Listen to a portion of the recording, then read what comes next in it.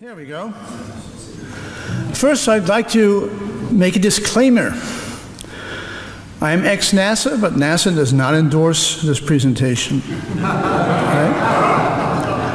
I'm also part of the NASA, the Real Climate Stuff group. One of our colleagues is here too, Alex. And the TRCS doesn't endorse me. Nobody endorses me. If you notice, my slides have the sword of truth on them. Maybe at the end of this presentation, you'll endorse me, but right now I'm speaking for myself. And if you don't like what I say, throw snowballs at me. And if what you hear soon, you may get that chance sooner than you'd like. All right, now sea level rise. Is there a cause and effect? Does a rise and fall in one increase or decrease the other? We're going to answer that question. Next slide, please. Weather and CO2. Is there a cause and effect? Does CO2's rise or fall influence the strength, severity, frequency of weather events? Now, later on, I think Mr. Madhav Kandekar is going to add to that too. So that's great because we're kind of on the same wavelength. Next slide, please. So this is the slide. Now, this is the cover of a book jacket. It's designed to sell books. It is not designed to tell the truth, but it will make money for its author. I'm not going to give the author the credit of telling you what the name of the book is. Next slide, please. Now, this is a split diagram of Manhattan Island. This is the Hudson River. This is the East River. If you notice, there's not a lot of difference in the elevation. This is 400 years of time change. Next slide, please. This is a 2,000-year look at temperature versus CO2. Now, CO2 is the green line running across here and then shoots up here at the end of the Little Ice Age. All right?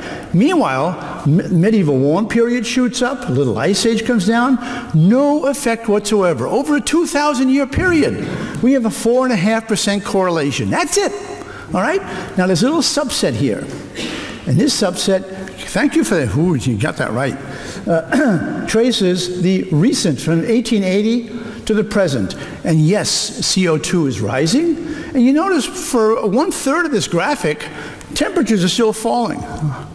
So there is some correlation, but this is what's relied upon for everybody. And you notice at the end here, things kind of flatten out. CO2 still goes up.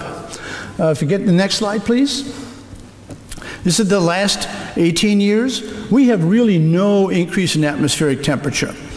Next slide, please. Weather events, all right? These are hurricanes. Meteorologists love hurricanes. They get people excited. They do some damage once in a while.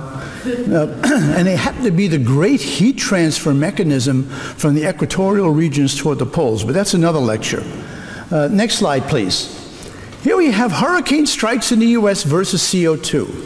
This is hard data. Now remember, this is 280 parts per million, this is 400, and CO2 is rising like this.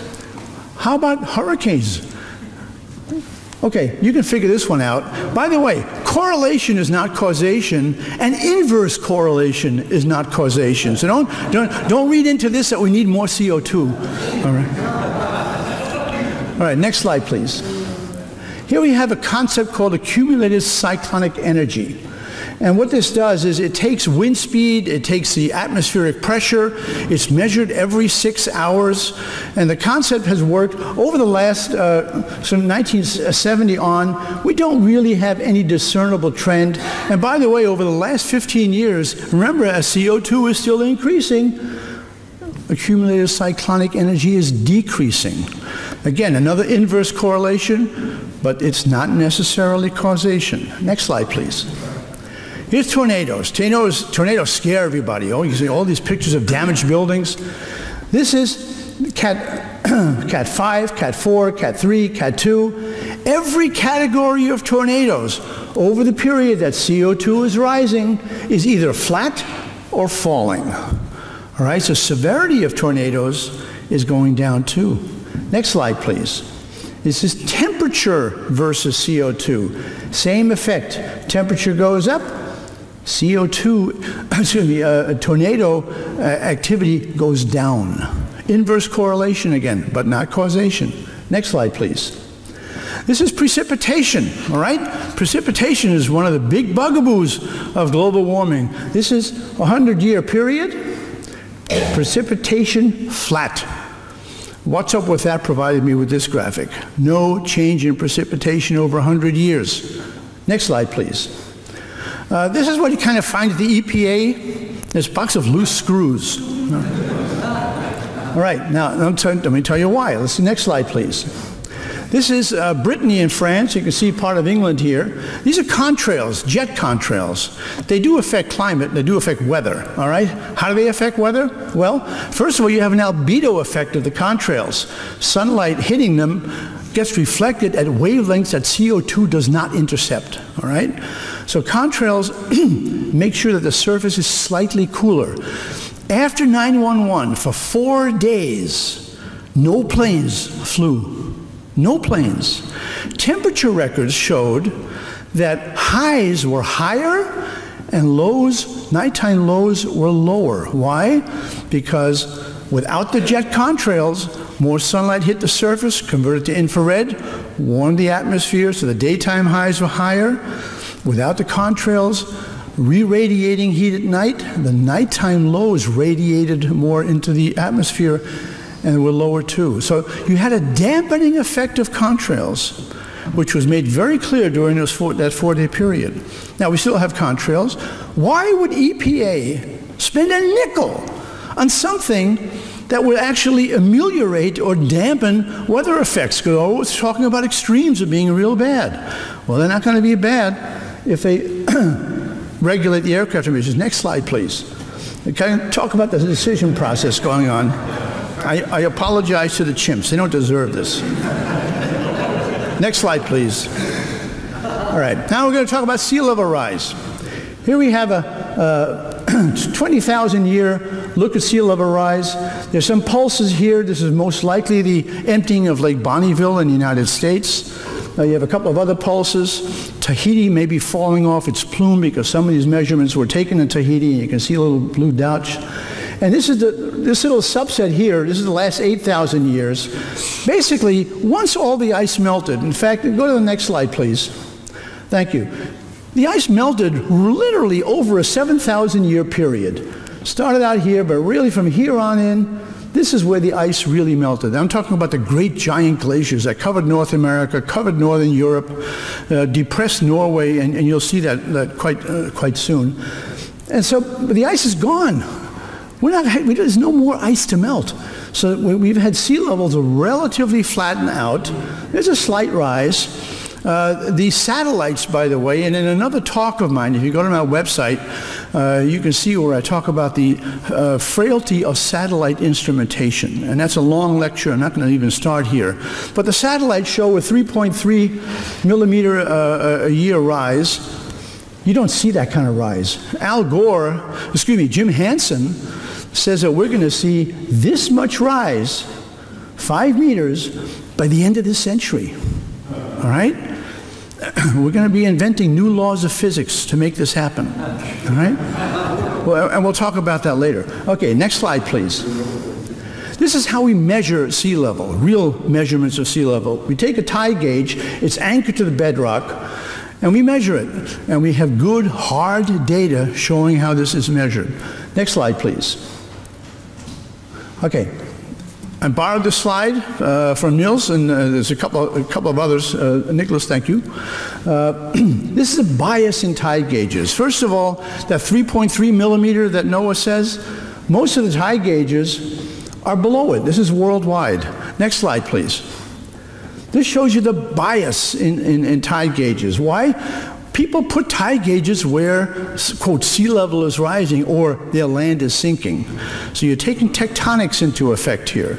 So here are the places where sea level is, quote, falling. Why? Because land is rising. And here you have subsidence and many, many more tide gauges. So if you take the average of all of these, of course it's going to show sea level is really rising. Next slide, please. This is, again, compliments of our chair here. It shows the tectonics involved in isostasy, which is you put a couple of miles or kilometers worth of ice, it depresses the land, it bulges at the edges, and these are meters, and it also depresses things down here into the asthenosphere. When this ice melts, you get popped up rebound. Next slide, please. These are tectonics in the Baltic. Notice central Norway and Sweden, where most of the weight of the ice was, has rebounded enormously, 800 meters up here. By the way, these lines, they're equivalent to what we in meteorology use as isobars and isotherms. I call these isotechs.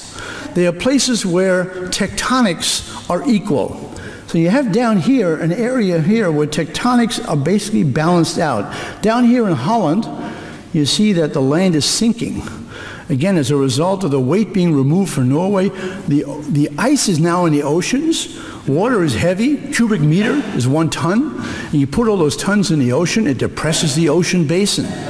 So Holland is kind of sinking, but right here in the Mecklenburg bend of the Baltic, we have a place called Wysmuller, Germany. Next slide, please. And Wysmuller has a good 100, and going back to 1850, we have a good long-term record of sea level rise. In this same period, CO2 has gone up 38%.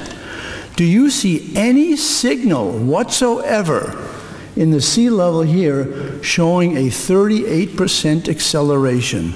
Is sea level rise affected by CO2? Well, if you can see it, you're pretty good. I can't. Let me go to another place here. Tectonically inert. Next slide, please. This is Portland, Maine. Portland, Maine is on the Gulf of Maine. It is also tectonically inert. Here you see a slightly shorter period, and you see wide spreads here. Why? Because the tide range in Portland, Maine is over 3 meters every day. All right? There's a lot of wide ranges. However, I'm pretty good at curve fitting. If you looked at my bio, you probably figured that out. This is still a linear rise. And it's 125 millimeters per century. The last 25 years in Portland, Maine, the sea level has risen exactly 5 millimeters. Now, if you can do pretty well, if you do math, you can figure out that that is 2 centimeters for 100 years. The last 25 years, okay? Next slide, please. This is what the American National Climate Assessment puts out. Their lowest value for sea level rise is, a low value, is 20 centimeters.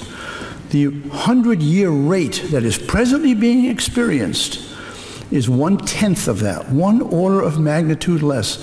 This is where you're going to have to invent new laws of physics to get 6 feet, which is 2 meters of sea level rise in the remaining 84 years of this century. It just doesn't happen, and there is no ice left to do it. Antarctica is actually gaining ice. 0.23 millimeters a year gain or reduction in sea level rise just due to Antarctica alone. The edges of Greenland are melting. I don't have a problem with that, but the interior is also gaining. There is no way that we can get this kind of sea level rise in the next 84 years when right now we aren't even achieving this. Okay, next slide, please. Now, this is the Paris proposals, okay? We're going to reduce CO2 worldwide. That's the big agreement. If we have a 38% increase in sea level rise, in CO2, that is not detectable, how would a 1% or 2% reduction ever be measured? And I say, we don't even have an instrument that could measure that. If we can't measure a signal of 38% in this line right here, forget the Paris proposals. And the disasters that most people are talking about are sea level rise. It just isn't gonna happen. Okay, next slide, please. This is the real future of New York City, a much better picture than you saw before. Abundant energy, sea level has not changed, and this is the world the way it should be. Next slide, please. 2 minutes. Okay, this is really good. Thank you, sir. Because this is my conclusion. Sea level rise and CO2. Is there a cause and effect? I'm going to scream out the answer. No. Does a rise and fall in one increase or decrease the other? Absolutely not. Next slide, please. How about weather? Weather events, cause and effect. Not really what you think, not really what you've heard.